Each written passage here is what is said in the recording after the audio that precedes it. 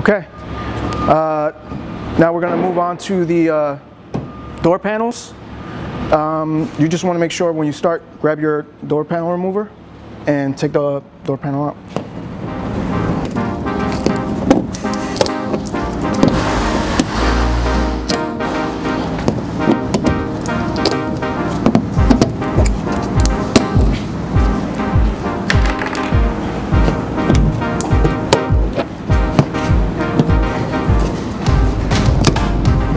So now that we have the factory door panel off, we're gonna grab our our driver's side. And what you want to do is, there's 3 holes on the door. They actually do come with covers as well, but you can take that off as well with the door with the panel remover. And you want to grab your pushing rivets.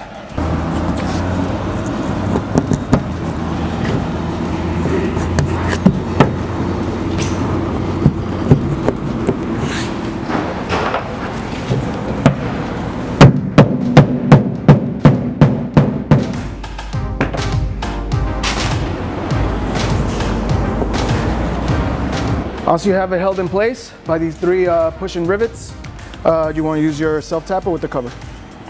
Finish it off.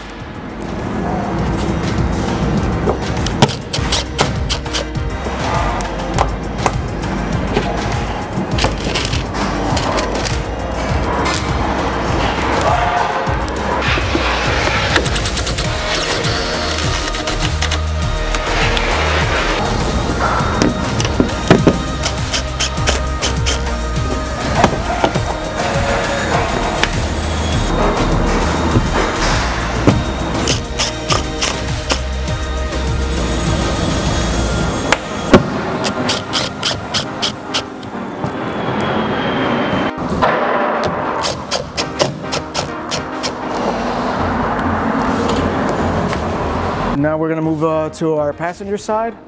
Same thing, these had covers. Just make sure you use your door panel remover. And I'm going to start by removing these door panel. After you remove the buttons and the door panel, we need to take the door handle off.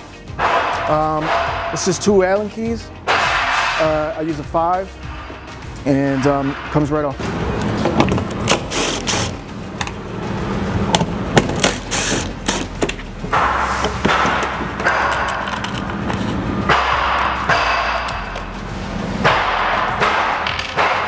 In the back of the handle, there's a mechanism. It's just really pulling towards you, and you want to make sure the wire comes right off. And it's easy to grab, so it's okay. You can it's not going to fall inside or anything. You'll be able to grab it right after.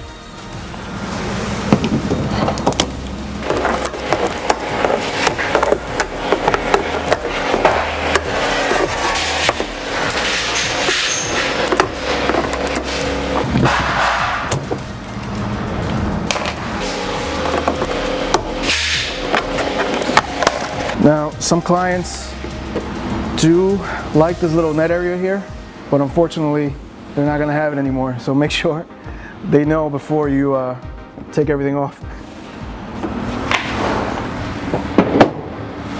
Once you're done with the rears, we're just going to move on and do our sliding door panel.